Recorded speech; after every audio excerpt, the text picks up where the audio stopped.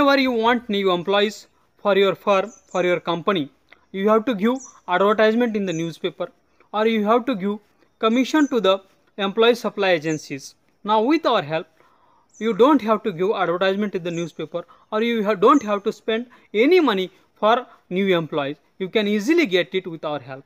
Now what you have to do, you have to go in the comment box of the video, and whenever you want new employees, you give advertisement in the newspaper, such as you have to create advertisement for new employees in the comment box of the video, and you should post in the comment box of this video.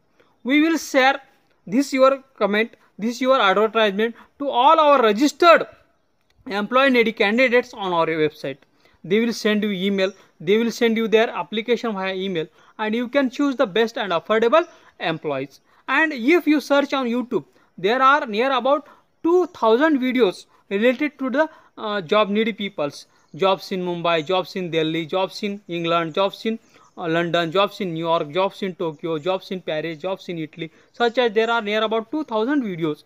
And if you go in the comment box of those videos, there are thousands of employees email IDs and their resume in the comment box of those videos. You can directly connect them, and you can share your post, you can share your recruitment ad with them, and you can get new employees without spending any money or without giving any money to the recruitment agents, and you can take new employees without spending money.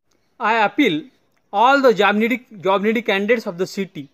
If you want jobs information regularly, go in the comment box of the video, type your name, then type your email ID, and below that email ID you should type your resume in the comment box of the video, and you should post it.